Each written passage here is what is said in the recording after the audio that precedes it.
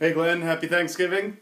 I wanted to take a look at our league this week and through a different lens. And I thought the best way to do it would be to plot out the league on a 2x2 matrix.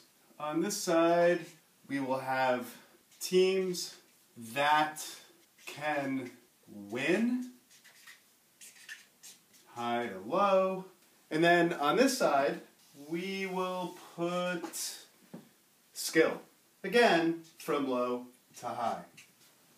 Now, one thing we know we can get out of the way, right off the bat, is one team in particular. That's Zach.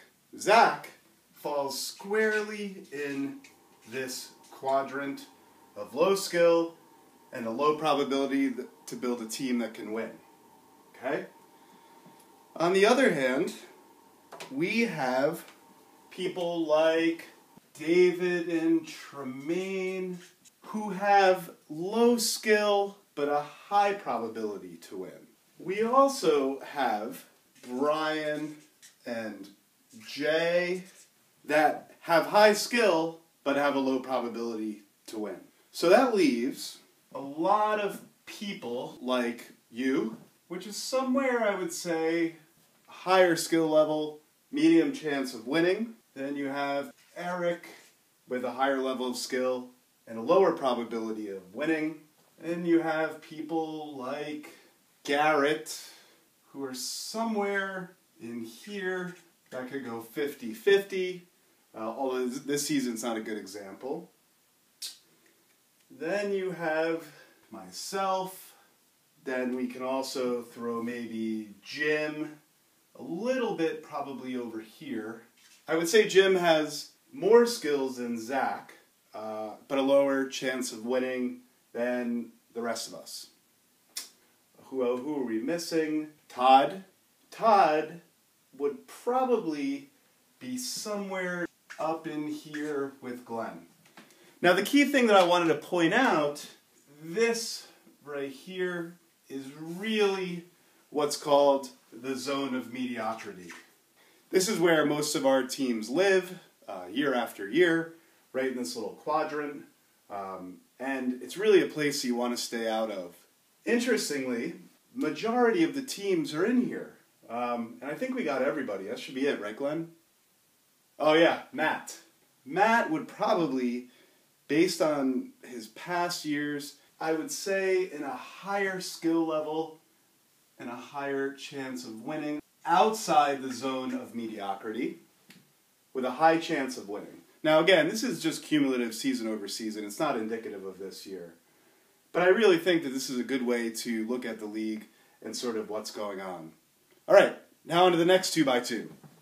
I wanted to do another 2x2 matrix, especially considering some of the recent events that I've been involved in.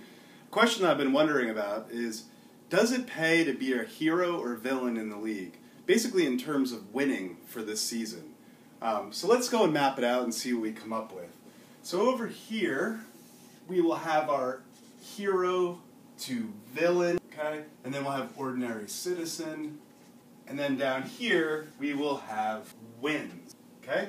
Let's quickly label them. Let's top off our little matrix here. David is clearly a hero and is sitting with 10, okay? Clearly a hero. Glenn is an ordinary citizen, also sitting at 10 wins. Then you have Tremaine, an ordinary citizen, 8 wins. Then you have Todd, an ordinary citizen, at 7. Then you have Brian, ordinary citizen at 6. Eric, an ordinary citizen at 5. Then you have Matt LaRoche, who is a villain, no doubt, with 5 wins. Then you have Jay, who's a hero, no doubt. I think we all can agree on that, who is sitting at 5. It's funny, actually, Jay and Matt counterbalance each other. So Jay's sitting at 5. Zach is an ordinary citizen, sitting at 4. Actually, I want to change this a little bit for Zach.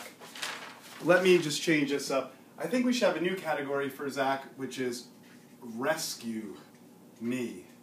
And I think he goes in that category.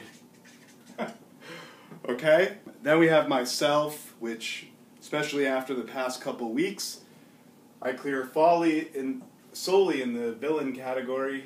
And then Garrett, also in the villain category, at 3. So what does this tell us? This tells us the following: that it pays to be an ordinary citizen, and the villains never win. Now, if you happen to be the rare superhero like David, you could probably end up taking the whole thing. And I think we'd all agree that David is a hero in the league. So, there you go. That's my latest analysis. I don't really know what it shows, except for the fact that I wanted to label people heroes or villains. But anyway, Glenn, I wanted to wish you and the rest of the league a happy Thanksgiving, and this has been a lot of fun. My season will probably be over this weekend, and but I wish you all the best of luck, and have a safe, restful Thanksgiving. Out.